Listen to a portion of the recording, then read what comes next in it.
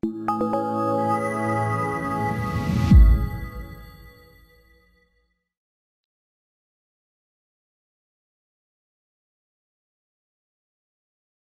you want to eat 1/2 of a pizza. So you take out your knife and cut the pizza right through the middle.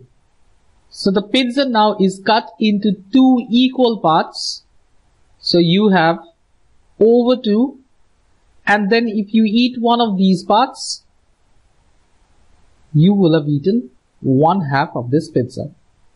Fair enough? Now imagine the pizza is already cut into 4 equal pieces. Can you still eat 1/2 of it? Yes, you can. If you eat all of this and all of this, you will have eaten 1/2 of the whole. Now from our knowledge on fractions, we know that the whole, when it is cut into 4 equal pieces, we have it as over 4, and then if you eat 2 of them, you will have eaten 2/4 of the whole. And that represents 1/2. If you look at the 2 pictures, they represent the same portion of the whole. So we could say 1/2 is the same as 2/4 or 2/4. Fractions like this that have got different numerators and different denominators but still represent the same part of the whole are called equivalent fractions.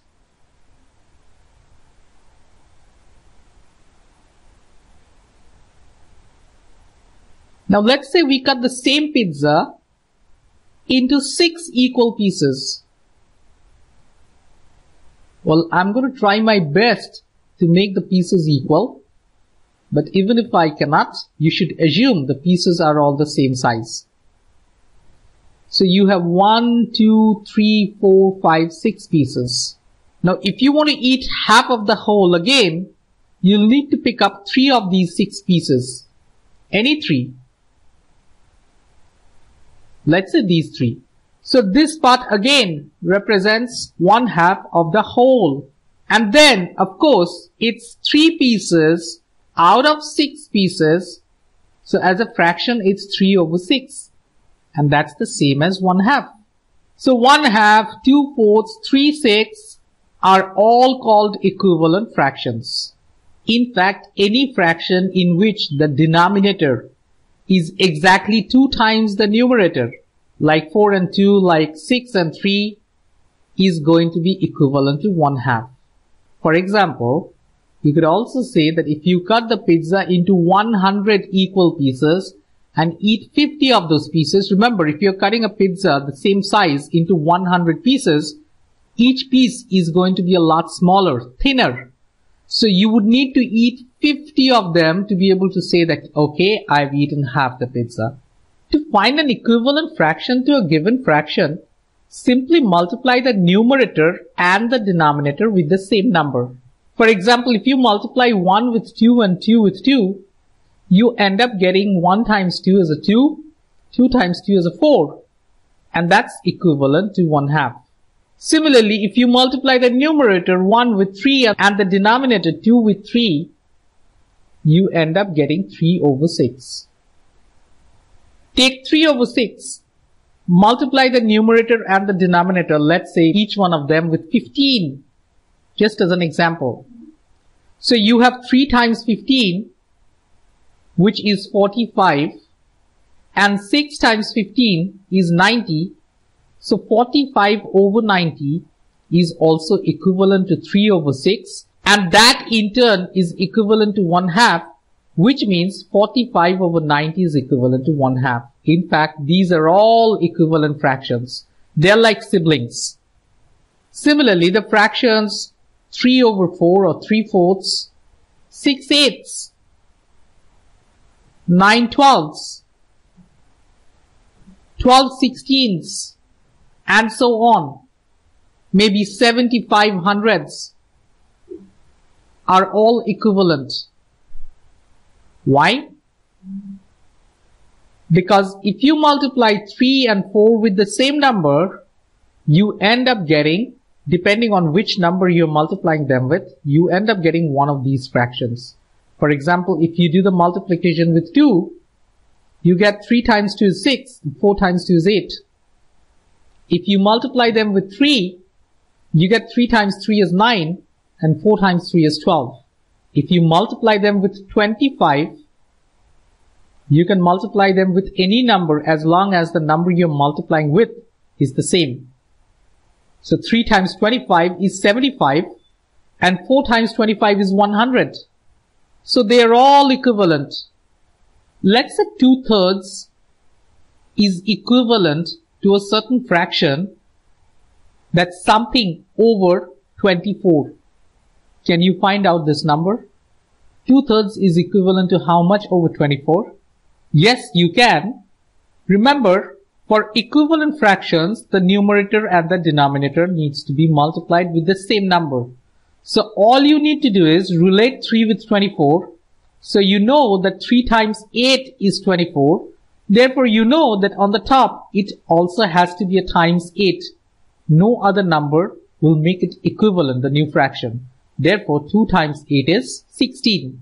So this number over here is 16. So 2/3 is equivalent to 16 over 24. Similarly, if I were to ask you 3 over 7 is equal to 15 over a number, can you find this number out? Well, it's pretty much the same thing. You try and relate 3 with 15 because the numerators are given in this case, and you know that 3 times 5 is 15. Therefore, the denominator, which is 7, also needs to be multiplied with 5 to keep the fractions equivalent. Therefore, 7 times 5 is 35. So we say 3 over 7 or 3/7 is equivalent to 15/35. Imagine I have a fraction n over d, n for numerator and d for denominator. I multiply the numerator and the denominator with the same number to get one of its equivalent forms, and the new fraction I get is 48 over 64. And the question is, what was the original fraction? What was n over d? Now, as I have multiplied n and d with the same number to get to 48 and 64, if I want to go the other way, starting from 48 over 64, if I want to find out n over d, I need to divide them with that same number, right? But the question is, what is that number? What is such a number that we have divided both n and d with so that we got 48 and 64? Now, because this multiplication factor was the same with n and d, that's how you get an equivalent fraction. When we do the opposite of multiplication, that is when we divide 48 and 64, we need to divide them with the same number, correct? So then what can that number be? Think of the numbers that could divide 48 and 64 both. Maybe 2, okay? So 48 divided with 2 is 24 and 64 divided with 2 is 32. So is it that n was 24 and d was 32 and we multiplied both of them with 2, we ended up with 48 over 64? Maybe. But hey, hang on. I can still divide 24 and 32 with another 2. Can I? So 24 divided with 2 is 12 and 32 divided with 2 is 16. So is my fraction 12 over 16 or 24 over 32? But wait, 12 and 16 are both even numbers, so I can continue dividing with 2.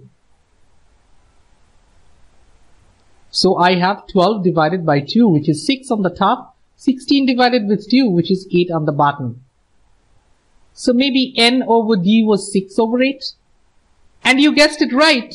These two are still even numbers, which means you can continue doing that. Divide with 2, divide with 2. 6 divided by 2 is 3 on the top. 8 divided by 2 is 4 at the bottom. So is n over d 3 over 4? Or the numbers can still go down. Can we find a number that we could divide 3 and 4 with? Well, 3 is an odd number, 4 is even, and 3 is a prime number. 3 can divide 4. The only number that can divide 3 and 4 both is 1. But then division with 1 is not going to change them. 3 divided by 1 is 3, 4 divided 1 is 4. So 3/4 stays the same. So no point dividing with 1. Doesn't make sense. So all these 3/4, 6/8, 12/16, 24/32, 48/64, they're all equivalent fractions. They are just different forms of the same number on the number line. They represent the same number, they represent the same part of the whole. And this process of continuing to divide the numerator and denominator of fractions with the same number until you can divide no more is called reducing a fraction. So this process is called reducing. And then the fraction, in this case 3/4, that cannot be reduced further. There was no number other than 1 that could divide 3 and 4 both. That fraction, the one with the smallest numerator and the smallest denominator, is called the fraction in the simplest form.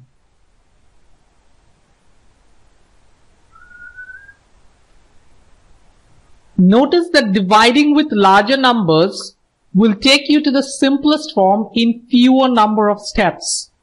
So starting from 48/64, if you could figure out, okay, how about dividing both of them with 4 in place of 2?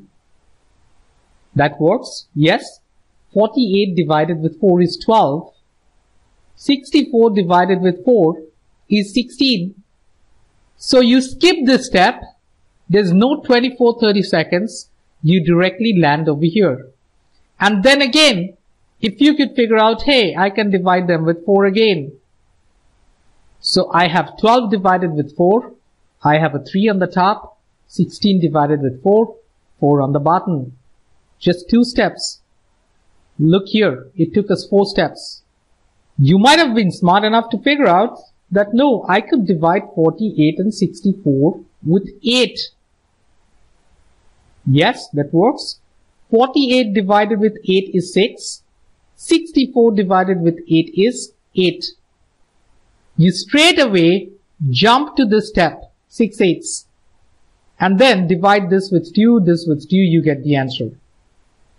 3/4. Or maybe if you're even smarter, you would start by dividing 48 and 64 with 16, which happens to be their greatest common factor, or the GCF. The greatest common factor between 48 and 64 is 16. There's no other number greater than 16 that can divide both 48 and 64. And there you go, 48 divided with 16 is 3, 64 divided with 16 is 4. It takes you just one step to get to the simplest form. Okay, let's try another one. Let's say we want to reduce the fraction 135 over 180. So how do you go about?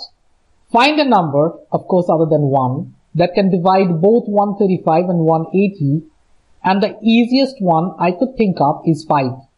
So I'm going to divide this with 5, and remember, a fraction bar is the same as division, so I could write the division sign or the fraction bar. So 135 over 5 or divided with 5, and 180 divided with 5.